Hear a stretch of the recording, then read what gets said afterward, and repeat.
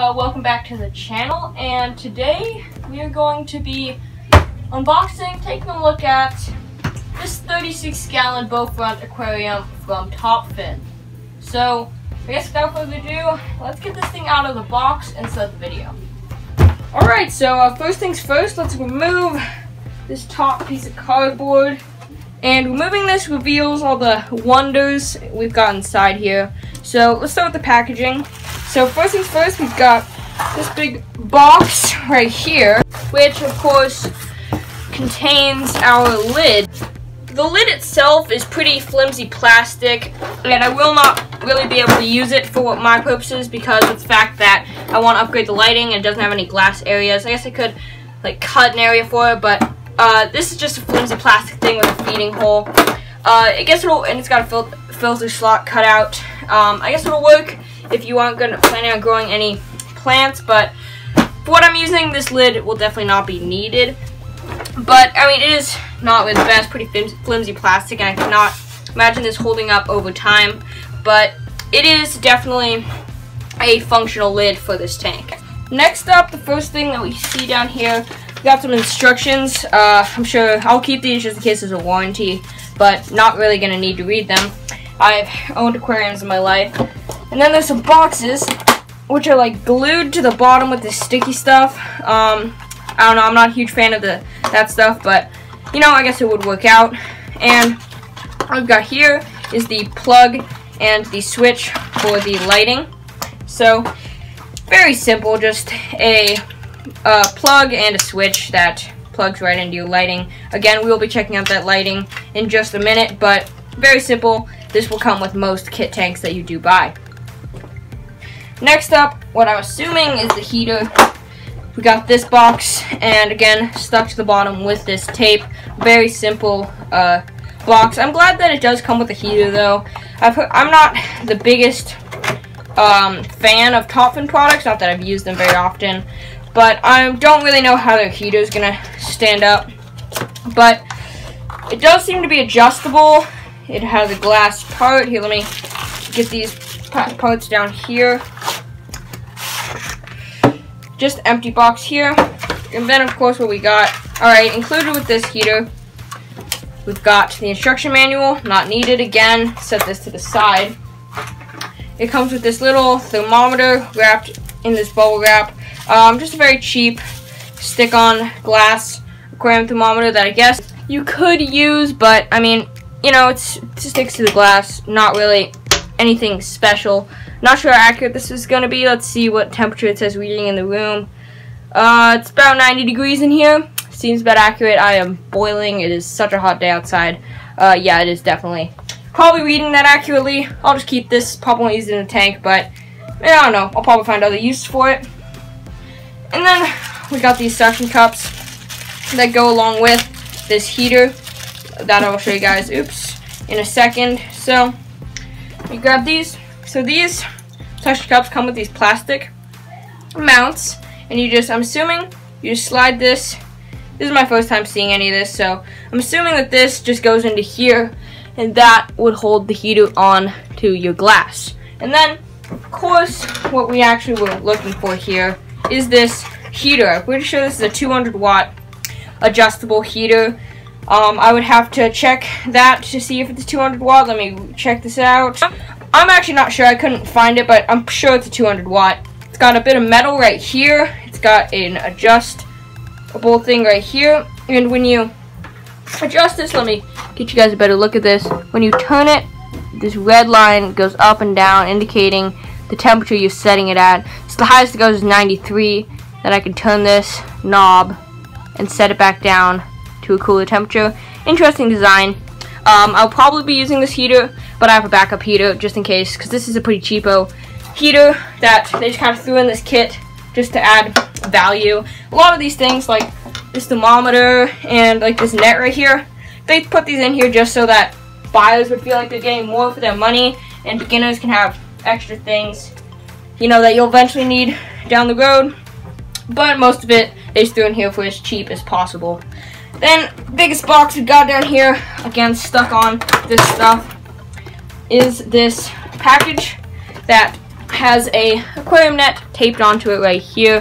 I have a billion nets, but it's always nice to have an extra one, so I guess it is a nice addition, if not an unnecessary one that they could have probably kept out of there, but again, probably just to entice new buyers into their product. But since this filter, stinking sticky tape down here, this filter is a pretty big part of this kit, so I'm gonna take us into a better reviewing area so we can actually take a good look at this. So this filter, like all the other parts of this kit, come in this plain white box.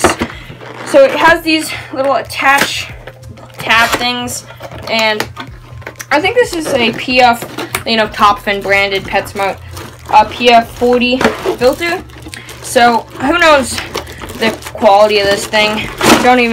I'll try and use it just to save some money on a different filter, but who knows, may not even work.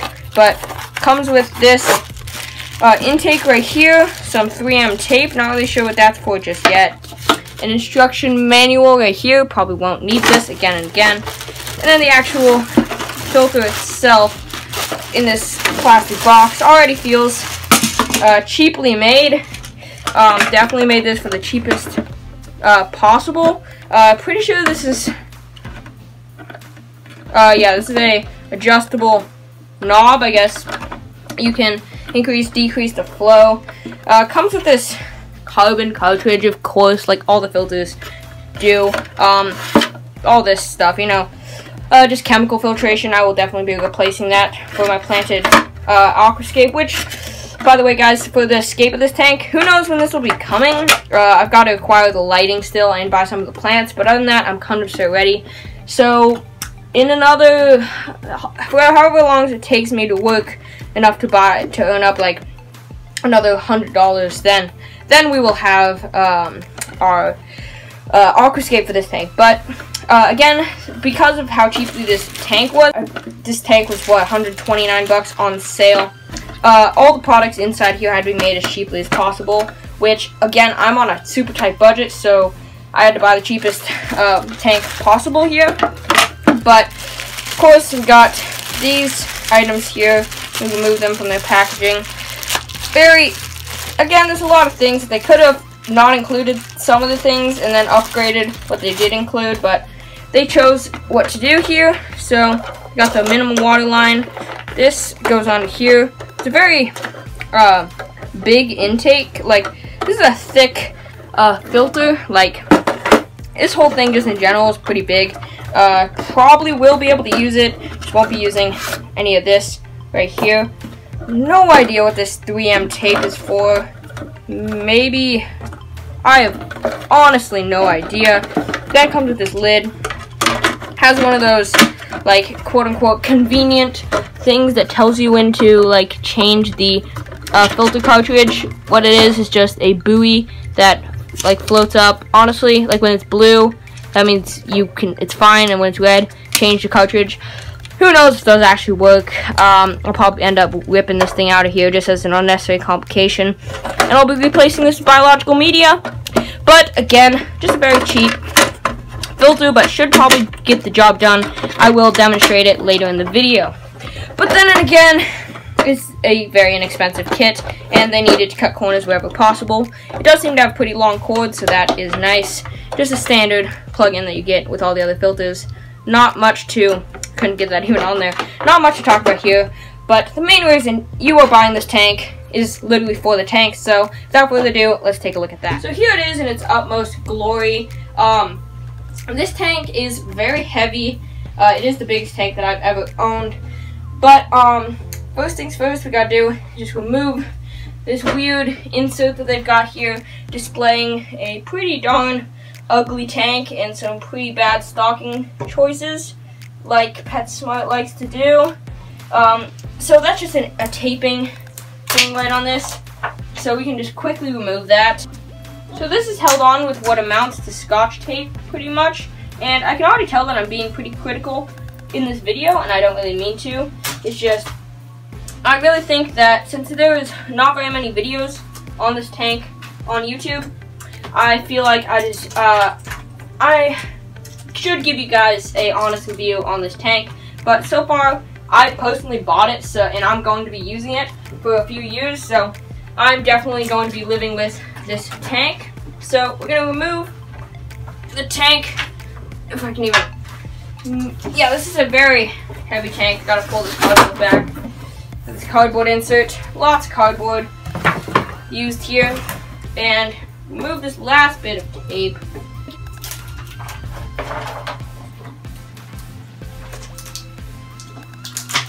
So once you get this thing off, not that I want to use it for anything, we'll probably end up throwing this away, but I guess you can use this like a poster or something. But you get this tank. So let me get the last bit of cardboard off. Holy crap, this thing is not light. And it's got a rim. Oh, holy crap. On the bottom. Gotta be careful here. And it's rimless on the top.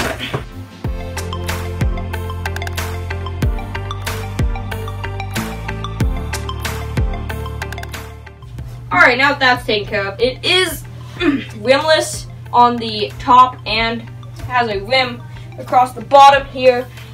Sorry, it's so hot in here right now. I really do like the look. It's got a lot of fingerprints on it currently. We can measure it. It's got measurements on the box, but might as well give you guys measurements. So we are looking at about 30.5 inches across at the point of the Bowfront, about 15.5 inches, oops. And we are looking at about 22, or give or take, inches tall on this tank. So the silicone seals, they are black, but they are not the cleanest seals I have ever seen in my life. I'm sure they'll hold water. The glass is quite thick. The Bowfront seems to have been done pretty well, but the silicone seals are just really not the best that you can get. But obviously, this was a very cheap tank, and you get what you pay for, really. In fact, there was a big scratch along the back right here. I'm not sure what that's from. Just inspecting it. Overall, not a very clean job, but it is definitely a get what you pay for situation here. It's not going to be the ADA quality, super clean. Remember, guys, you're buying this from PetSmart, you are paying under 150 bucks for this tank on sale.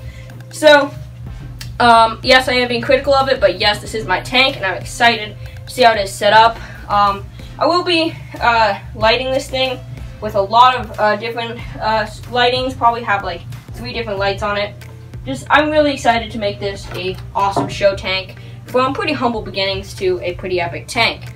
But before we get into scaping it, which will happen very far in the future, throw on this hood. The hood is ugly, it's cheap, but if you really needed to use it, you could.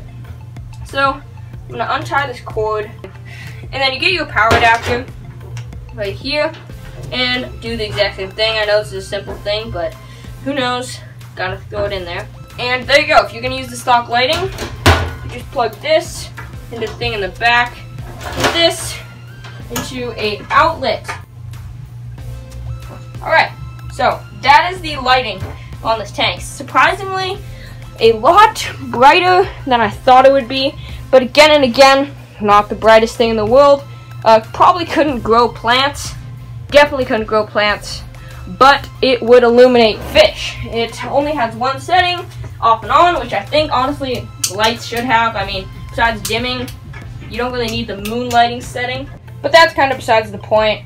Now that I think about it and look at it, it probably could do some Anubias or something like that, but I really wouldn't place my like $100 worth of plants under this light and just like hope that they don't just melt away into nothingness. So definitely would upgrade the lighting on this thing, but there's a lot of cheap options that you can use. But as I said in that kind of fish room quote-unquote vlog, this tank, I wasn't planning on getting it this early, but I saw it on sale and I was like, I hate waiting, I'm so impatient, I have the money that I saved up, I'm just gonna buy it now. So probably same thing will happen with the Escape. I'll probably end up getting impatient, working really hard, saving up the money fast, and this thing will be off Aquascape before the summer's over. But don't take my word on that. I hope that's what happens, but who knows.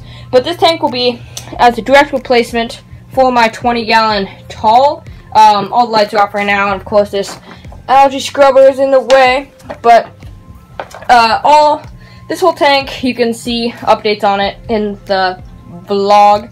But everyone's doing great in this tank, and this tank's just really old. I'm going to be breaking it down, throwing the 36 on the same stand, quote-unquote stand again. It's just a dresser, but because it would fit perfectly here. And we'll be doing awesome aquascape. I'll be using all of my newly found techniques in aquascaping and making a really interesting, stunning show tank that'll be the biggest in the fish room. So, hope you guys enjoyed this video. If you guys are interested in this tank, go check it out at a local PetSmart. That's really the only place you can figure out you can buy it, but stay tuned for the aquascape on that tank. Probably will be coming pretty soon, just because of how impatient I get when it comes to aquarium things and how soon I want them to happen, just because I'm so excited about them. So whenever I save up enough money, we will have a sweet aquascape for you guys on this 36-gallon, and this 20-gallon will be no more. Hope you guys enjoyed this video. See you next time. Thanks for watching.